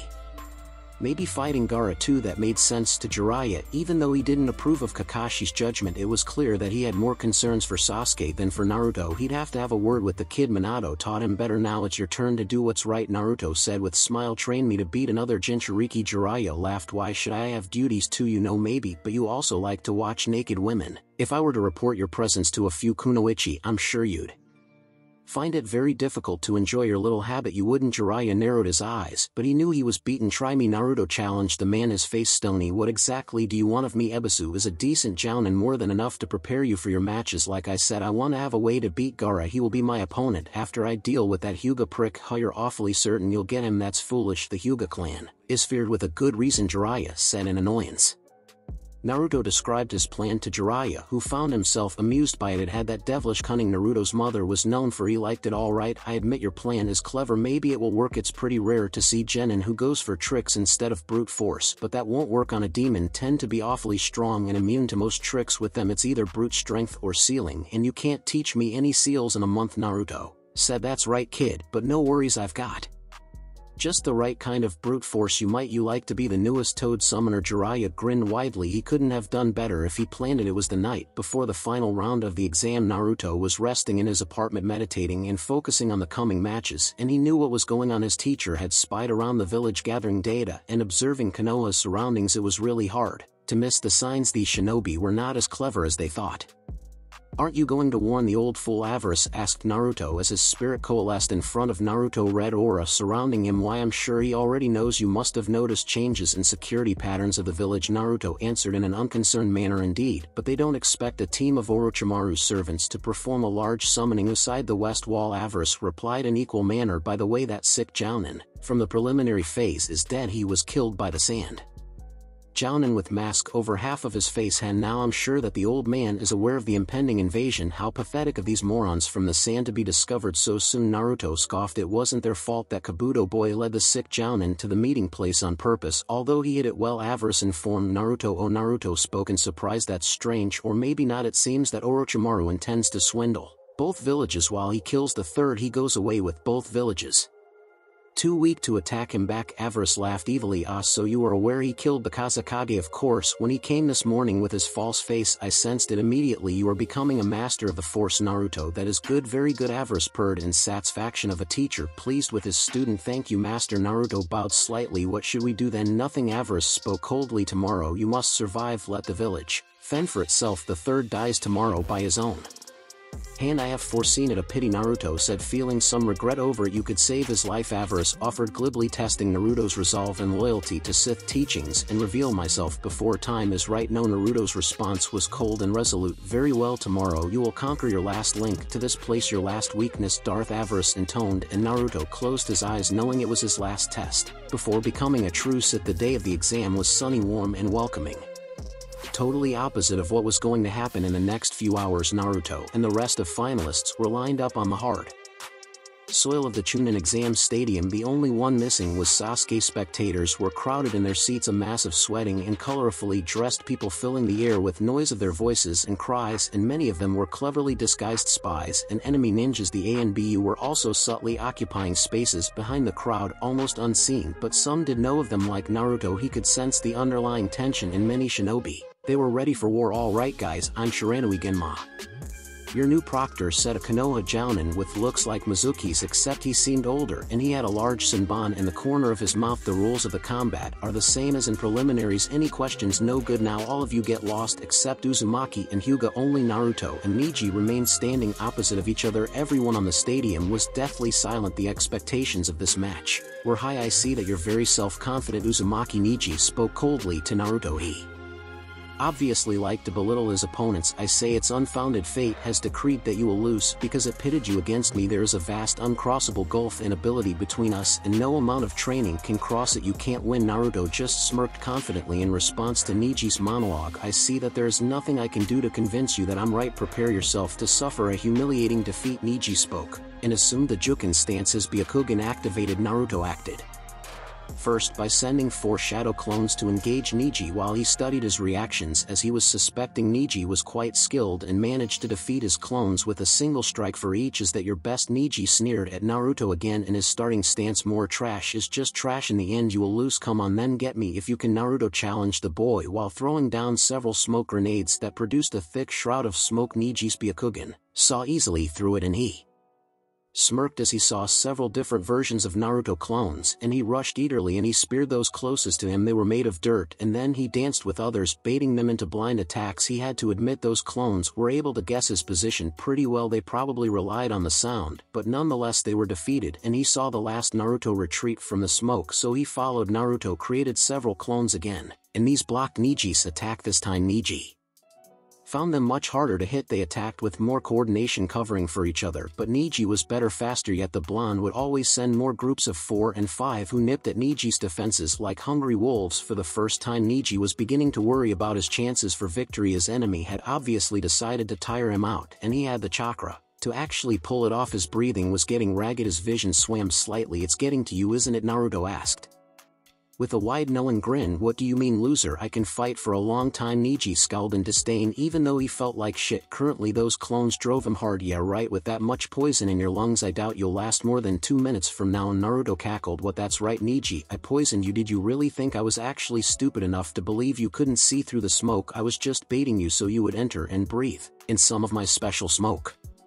But you breathed it too, Neji said, and realized it was getting harder to breathe. No, I just pretended to breathe. All you saw me do was to move my lungs as if I was breathing. You saw everything but didn't really understand what was going on. What use is your bloodline when you can't think properly? Naruto smirked and created 10 more clones that rushed Neji in 3 waves. Neji ran and weaved, dodged and ducked while using his remaining strength to beat them, but his body was getting sluggish and it was harder and harder to hit them. In last-ditch attempt to get them out of his way, he spun quickly. Kaiten, he yelled, producing a spinning wall of chakra that obliterated remaining clones. Wow, that's cool, Naruto said, and he meant it. To use chakra in such a way was a great trick. He decided to copy it as soon as possible. Too bad it can't help you now. I can still fight, Neji said defiantly. No you can't, Naruto said, and vanished from his spot only to appear behind Neji, who spun around to strike him with His fingers too slow, Naruto said as he caught Niji's hand and twisted it quickly. It broke at the elbow joint with a dry snap. Niji screamed and tried with the other hand, but Naruto caught it too, blocked Niji's knee and head butted him. Niji staggered backwards, his face bleeding. Naruto kicked him in the groin, making most of men in the audience wince in sympathy, and then he finished him with a high kick to the head that sent Niji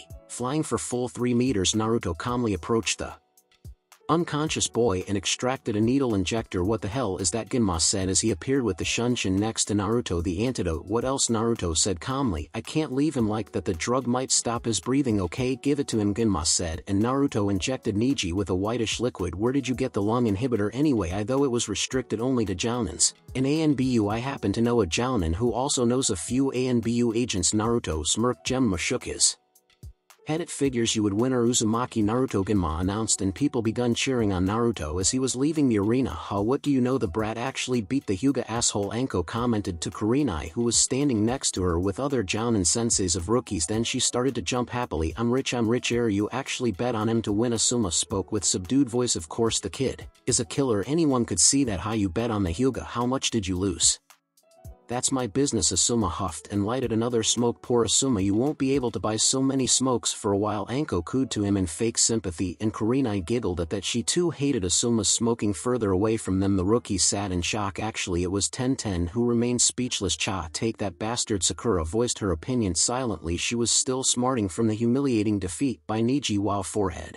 I didn't know that Naruto was that strong, Ino commented. Of course he is, even Sasuke-kun said so once. Sakura huffed in offended tone. He's really got a lot of chakra and is quite sneaky. That thing with poison, nobody would have thought of it, right? Ino answered thoughtfully. Do you think he can beat Sasuke-kun? No, Sakura answered hotly. Then she appeared to think about it. Actually, I don't know, but Sasuke-kun is surely a lot stronger now. He and Kakashi-sensei were training together for the whole month. Isn't that kind of biased? Choji asked while he munched on his chips. No, Sakura said resolutely. I know for a fact that sensei asked another elite Jounin to help Naruto. Really? Ino wondered. Sure, I heard that he also trains Hokage's grandson. Ino and Choji shuddered. They remembered the annoying nephew of Asuma's who would go around griping about becoming the next Hokage after he beat the third. His sensei had to be a saint to stay on as his teacher. Congratulations, Naruto, you were sneaky as usual, Shikamaru said in his lazy drawl as Naruto emerged on the balcony where the rest of finalists were. Thanks, Shika. I can't wait to see what will you do. Naruto grinned evilly and Shikamaru winced. His mother heard him complain about having to fight a girl. She tore him a new one loud and clear. He had to fight Proctor. I forfeit. Kankuro of the Sand spoke loudly as was his turn to fight Shino. Every spectator booed at him. It was cowardly. Soon it was Shikamaru's turn to face Temari of the Sand. It was an interesting match of wits and patience, although the audience didn't like all that waiting and positioning. It was a hard matchup. The girl was a powerful long to mid-range wind user while the Nara was limited to only one jutsu, the shadow imitation. It relied upon him extending his own shadow to catch Temari's. That proved difficult since Temari knew of his jutsu and was careful to stay away and blast him with her wind attacks, but that didn't work, so they attempted to outmaneuver each other. After his last attempt, which involved making a makeshift balloon out of his jacket and kunai to extend his shadow range, Shikamaru gave up. He was low on chakra and the girl was too smart to fall for his traps. Temari wasn't too happy with such a victory but didn't look into horse's teeth. Naruto merely smirked when Genma called out for Sasuke to face Gaara. Sasuke was still not at the stadium. Hey Naruto, Kiba called out to the blonde. Where's that? Uchiha asked. Did he chicken out? Nope, I think he and sensei are going to be fashionably late. Naruto smirked in return. He's not worried about being disqualified, Kiba asked incredulously. Kiba, we're talking about Sasuke, the last loyal Uchiha, Naruto pointed out to the dog boy who looked annoyed at that revelation. You're right, that prick could get away with almost anything. I hate him, Kiba grouched and was even more annoyed when it was confirmed Sasuke and Gaara's match was moved for later while Kiba and Lee were called to fight. Time skip after one forfeit. In one long boring match of wits, the crowd was now hooting for two new fighters to have a real battle. They wanted to see blows exchanged, strange jutsus fired, and so on. That's why Kiba and Lee were greeted with loud cheers and a great hush fell suddenly like a calm before the storm. Kiba Nad Akamaru faced Lee, who assumed his good guy pose and gave Kiba a thumbs up sign. Yash, let's do our best. And Izuka-san, let these people see our youth burn brighter than the sun. Sure. Kiba blinked as his eyes caught the shine of Lee's perfectly white teeth. He could have sworn he heard a zing sound or something like it. Lee vanished from his spot and Kiba rolled down avoiding his kick. Akamaru jumped at Lee, his jaws clicking audibly as they missed his Tai. Kiba already recovered and rushed at Lee with his sharp nails trying to claw the older genin, but Lee was too quick. The audience oohed and awed. Finally a straightforward hand-to-hand match. Hey, you're fast. Kiba smiled at the green-clad boy. So am I. Kiba's new speed brought him quickly close to Lee to make him unable to use his powerful kicks. Lee proved adept at hand techniques as well as sharp punches and hammer blows were more than a match for Kiba's angry swipes and kicks. They moved around in quick steps trying to hit each other, but to no avail. Finally they separated by long back jumps and took a short rest. Yosh, you're really good fighter. Inuzuka-san, Lee complimented the dog user. Guy-sensei was right, I will have to go all the way to win. Lee kneeled and unlatched the fastenings that served to secure his weights around his forelegs, and threw them aside where they landed with a loud bang and made a large crater. Kiba's eyes nearly fell out of their sockets. Akamaru whined. We're screwed, Kiba thought with grimace, and he ate one of his soldier pills quickly. He threw another to Akamaru, who ate it too and turned into his bigger red-furred version. Lee's newfound speed made him nearly invisible to spectators except for those who were ninjas. He blurred past Kiba's guard, easily avoiding his impressive slashes and swipes. Even though Kiba was in his bestial mode, it didn't work against Guy's student, who run circles around Kiba, hitting him occasionally as he passed him by. Everyone gaped in amazed wonder as Kiba and his red dog were being kicked around like pinballs. Lee's speed was insane, but even he had to stop for a second or two to catch his breath, and that's when Kiba acted. He threw smoke grenades at Lee and quickly jumped high, forming his trademark double piercing Fang attack with Akamaru. Two spinning tornadoes of flesh and claws moved at much greater velocities, enough so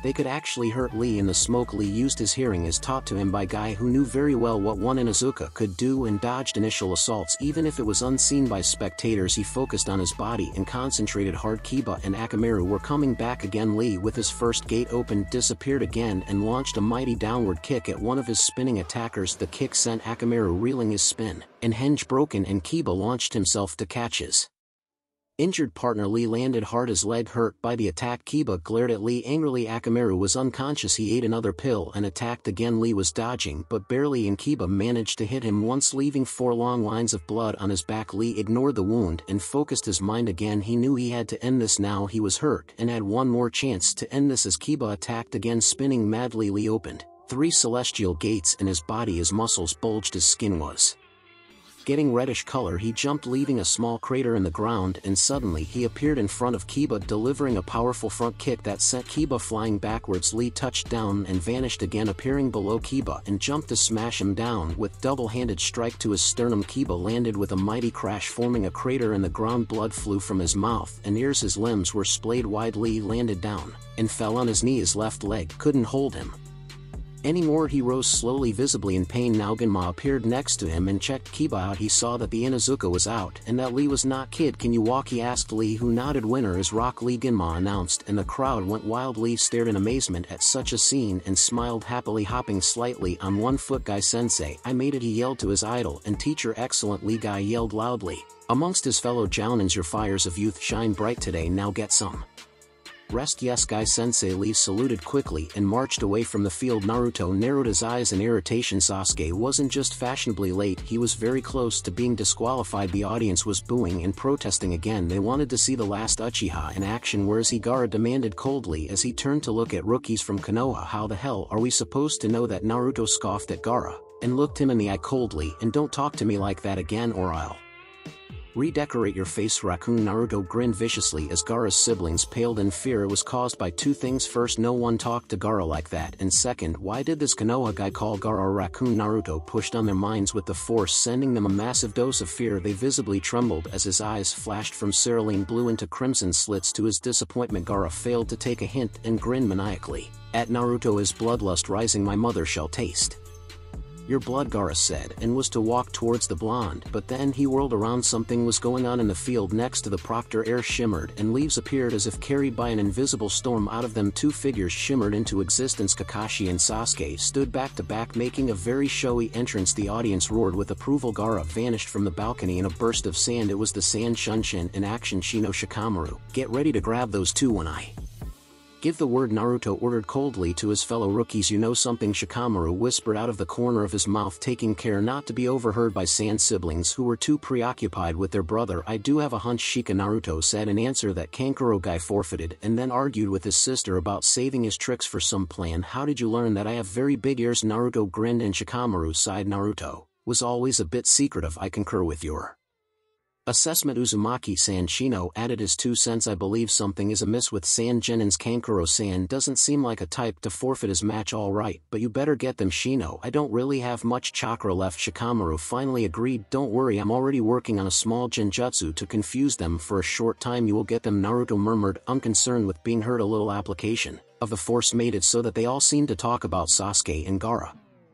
Naruto had to admit it, Sasuke did get stronger. He was able to move like Lee and pummel Gaara despite his sand shield that wasn't fast enough to react to Sasuke's speedy assaults. How is that possible? Lee whispered as he watched the Uchiha move like he did. He was devastated by Sasuke's casual display of his hard-earned skill. It took him more than a year to get there, yet the genius Uchiha did it in a month. That's the true power of the Sharingan. Naruto spoke to Lee, and everyone else from Konoha took care to pay attention to his words. Even though they still observed Sasuke running circles around Gaara, he copied your taijutsu from those few instances he saw you use it, and then he trained for the whole month to emulate your style. Kakashi-sensei probably helped him there. He is also quite skilled in that way since he has known Dai-sensei for years. But you can't just copy my speed or strength, Lee protested almost angrily. So I must disagree, Shino said. Goken is not just mere martial arts style, it's a ninja taijutsu style that relies on internal chakra enhancement, and that is what Uchiha-san copied. Unlike you, he can use chakra to make up for his lack of speed and strength. Lee sighed sadly, realizing that no matter what he did, someone could always find a way to best him. But then he fiercely swore to himself to improve even more, to become so strong that it wouldn't matter if he couldn't use chakra like everyone else. Naruto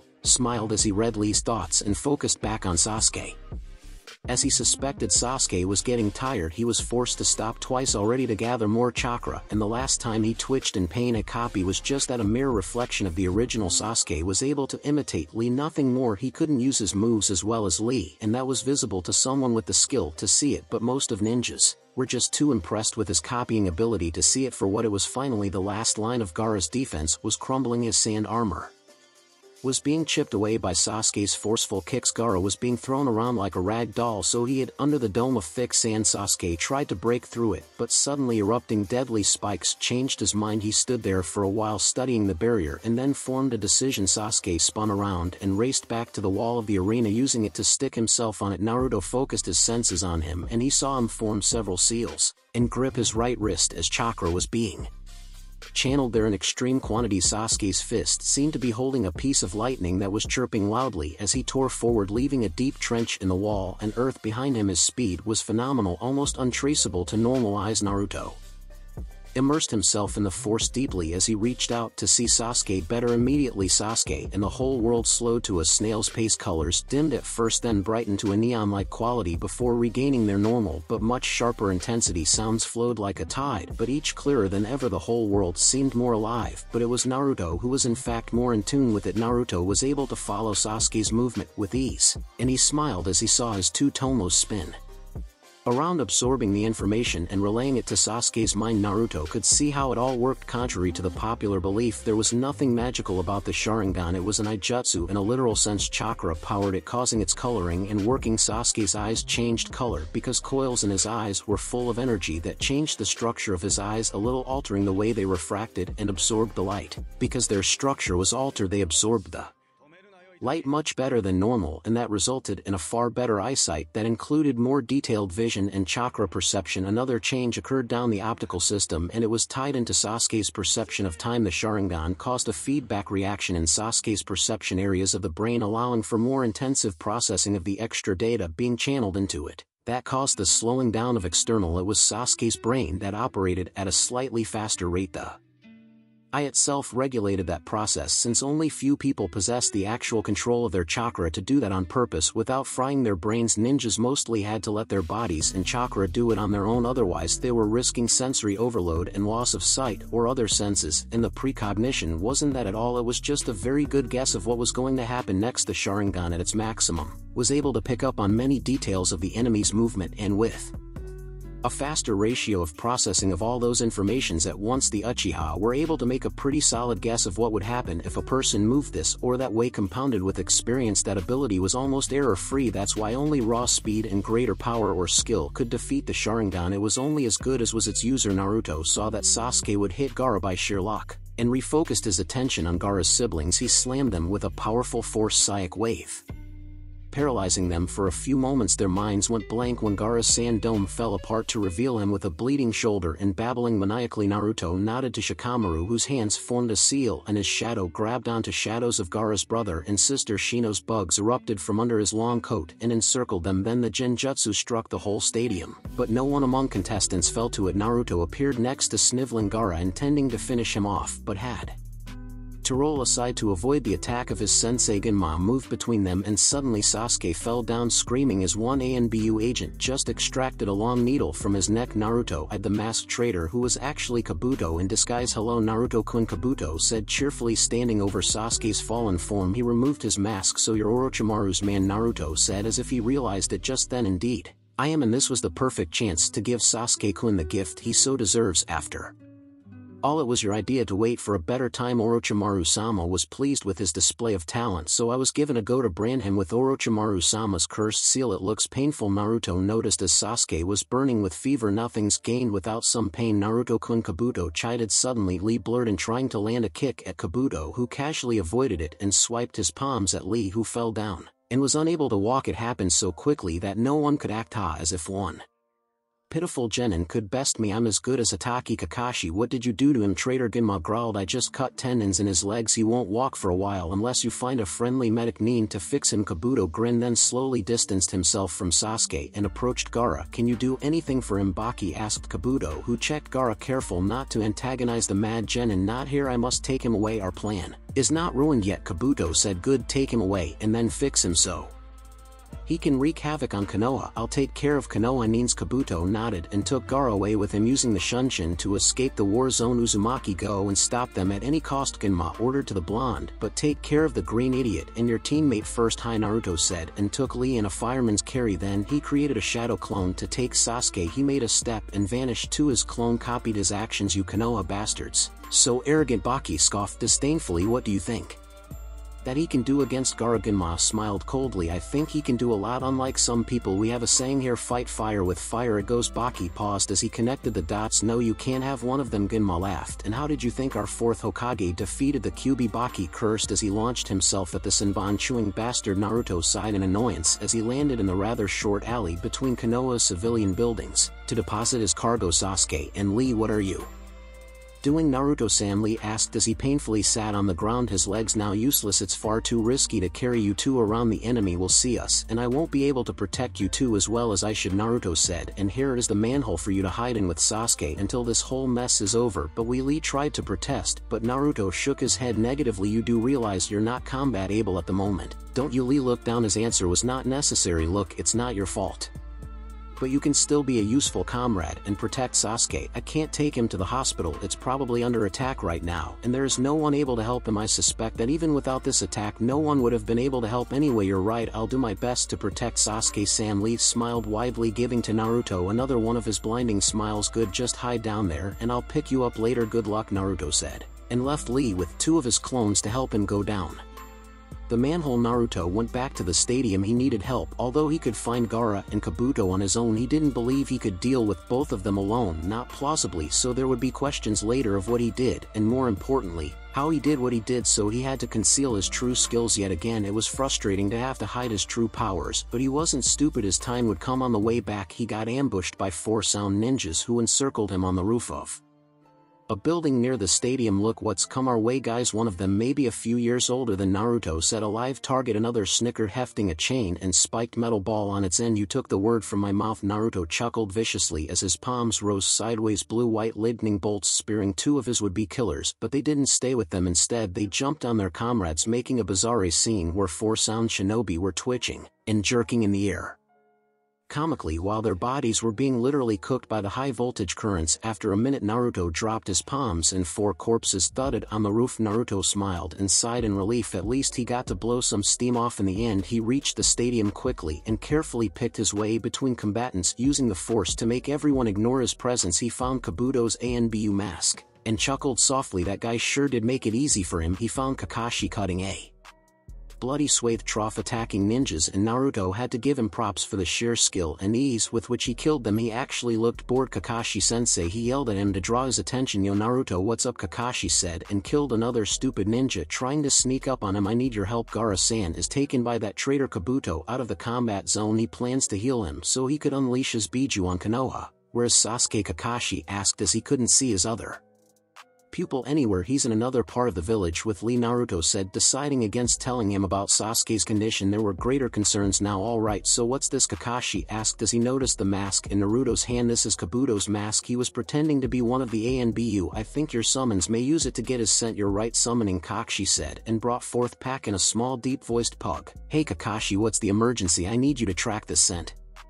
Packin' fast, Kakashi said, and gave him the mask to sniff at. Reeks of snakes, Packin said with disgust, but I can follow his trail. Follow me. In the end, they picked up 2 extra people, Shino and Shikamaru, who were done with Gaara's siblings, but their little troop had to part their ways soon. I smell 7 no 8 shinobi behind us, Kakashi, Packin said in worried tone, and they seem to be heading straight for us. Kabuto must have called for backup, Kakashi mused. There will be at least 1 Jounin to aid them, so who's going to stop them? Naruto asked as they were running through thick treetops, the whole area intersected by shafts of bright sunlight. It made for confusing battleground, at least for those unused to Konoha's environment. I'll stay and stop them, Shikamaru said. While it was clear he hated the idea of stopping Gaara and this Kabuto guy will be hard enough as it is, and I doubt that I'd be of any help there. True, Kabuto claimed to be as good as Kakashi-sensei, Naruto said, in turn hiding his surprise at Shika's courage. Kakashi looked at Shikamaru and sighed. He too understood what was on stake, but he didn't like it at all. I will help, Nara-san, Shino said calmly. It is only logical. We can set a double-layer trap for those behind us. We can pull it off. That seemed to mollify Kakashi's misgivings about sending 2 relatively inexperienced genin in an unknown combat situation very well, but make sure to get the Jounin in the end. He is your biggest concern. Hi, Shikamaru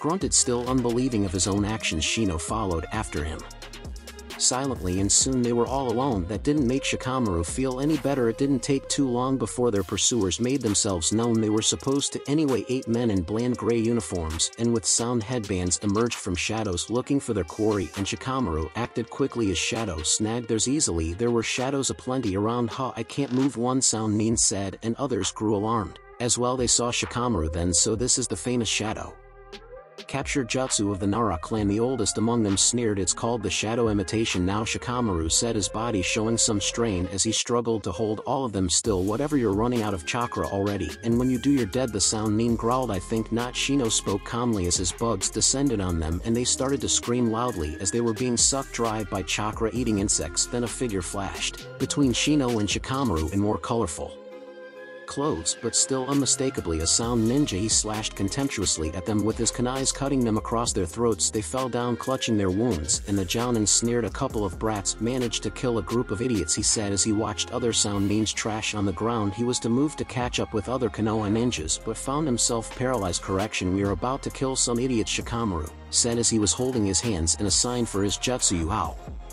The Jounin asked as he struggled to move. We knew there was a Jounin with these incompetents, so we set a double trap. What you killed were Shino's bug clones while we were hidden behind them with a Genjutsu. Indeed, my sensei is not called the Genjutsu mistress for nothing, Shino said, and a part of shadows came alive, becoming a mass of chittering insects that overtook the form of the hapless ninja from the Sound Village. Their hunger was substantial, since their master had to expand some of his own chakra to create that Genjutsu. Shikamaru sat in the ground and sighed in relief. He only hoped that Naruto and Kakashi were successful.